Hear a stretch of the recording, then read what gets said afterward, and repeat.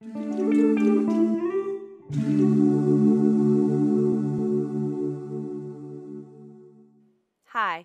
I'm Angela James at the Centers for Medicare and Medicaid Services, and I'd like to tell you about the different parts of Medicare.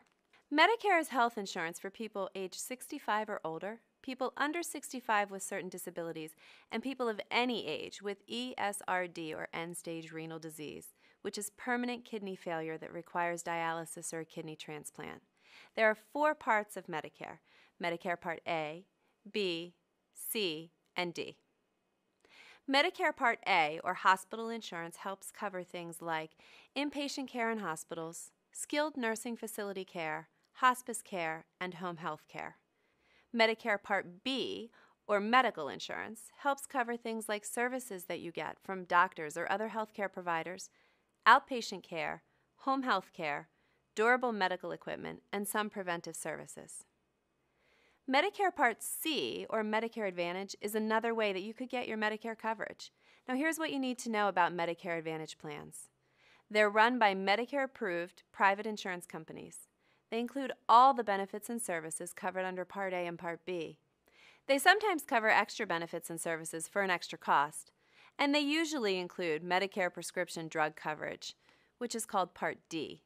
Now speaking of Medicare Part D, let's take a look at some of the basics. Part D plans help cover the cost of prescription drugs. And like Medicare Advantage plans, they're run by Medicare-approved private insurance companies.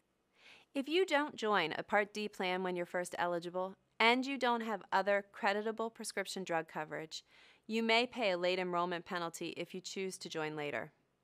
Creditable drug coverage is prescription drug coverage, like from an employer or a union, that's expected to pay on average at least as much as Medicare's standard prescription drug coverage.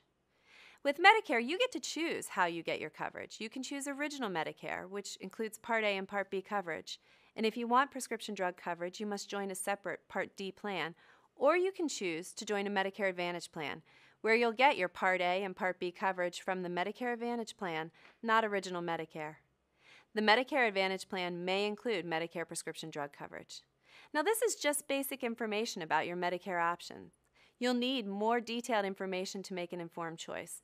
And before you make any decisions, learn as much as you can about the types of coverage available to you. To learn more, visit Medicare.gov.